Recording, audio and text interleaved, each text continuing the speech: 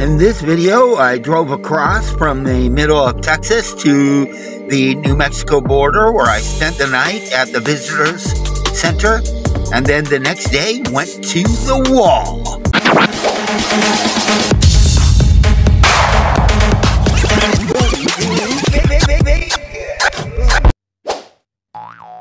The day before, I drove to El Paso and then on to New Mexico, where I spent the night in the New Mexico Welcome Center. It turned out perfect, as the next day I was able to go to the wall and enjoyed my experience. Woke up this morning in the middle of the night and had to go to the bathroom. Came back to the car and went back to bed. Slept pretty good other than getting up in the middle of the night. I went to the wall this morning. At the border wall.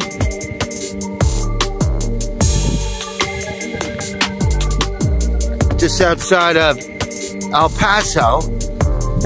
A huge casino and amusement park right over there. And right here, the border.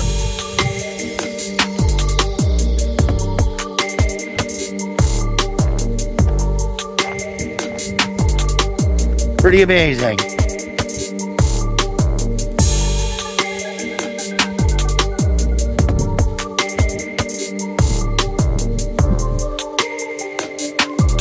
Hopefully this comes out and it's not too shaky.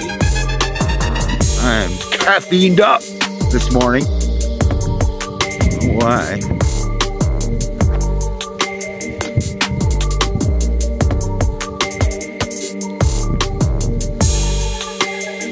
There's the car. And I just don't know what to think about it. It's hard to get to the wall. I had to research a lot to find a place to get to it. Like, the people here don't want to acknowledge its existence. An interesting thing is, as you're getting closer to the wall, within a half mile from it, it turns into a really cheap and poor neighborhood.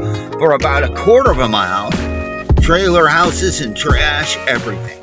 Then a quarter of a mile where there's nothing at all. And then the fence. Well, that's the video about the wall.